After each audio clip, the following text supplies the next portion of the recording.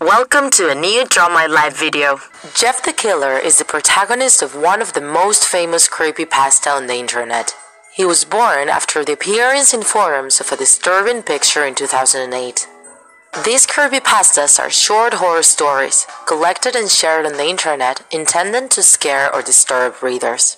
The name comes from the word copypasta, which is used to describe how these stories are copied and pasted by users in discussion forums. Even though the real origin of the story is unknown, a lot of people believe it started in 4chan, one of the most famous and biggest forums on the internet. There, a little girl called Katie Robinson shared a picture of herself in her bedroom. It didn't take long for offensive comments to appear, teasing her because of her weight, etc. This girl ended up committing suicide because of the bullying she suffered. It is said that this picture was the one used to inspire the terrifying image of Jeff, turned into a meme right away.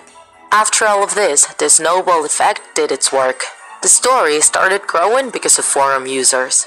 They started speculating about a fictitious origin of the gloomy character. By chance, the story starts just like Katie's, an innocent child named Jeff who suffered bullying at school. As a teenager, he moved to a different village with his family, trying to escape from the abuse. There, he's attacked by 3 boys he didn't know who try to rob him. But Jeff, under an uncontrollable rage, brutally beats them up. His brother Liu, who was with him, was indicted and jailed. Sometime after this, when things were starting to go back to normal, Jeff was invited to a birthday party at his neighbor's. Surprisingly, the boys who tried to rob him showed up looking for revenge. Jeff kills 2 of them, but the 3rd one covers him up with bleach and alcohol and sets him up on fire. After the attack, he starts losing his mind. He burns his eyelids so he can see his face every time he looks in a mirror, and he cuts his cheeks so he always looks like he's smiling. He finds himself beautiful. His mother went to the bathroom following the sounds Jeff was making and looked at him, completely transformed. Scared, she ran to her room looking for her husband and telling him to grab his shotgun.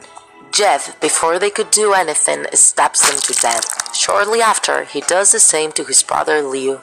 And this is how the story of Jeff the Killer was born, an assassin who enters houses when people are sleeping and takes as many human lives as possible.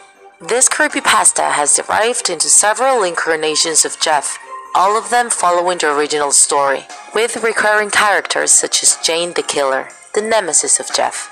The story, twisted as no other, has become viral, and it has been adapted even to a video game. The famous meme still appears on the internet even as avatar pictures for users. Along with Slender Man, Jeff the Killer is one of the most famous characters in the darkest side of the internet.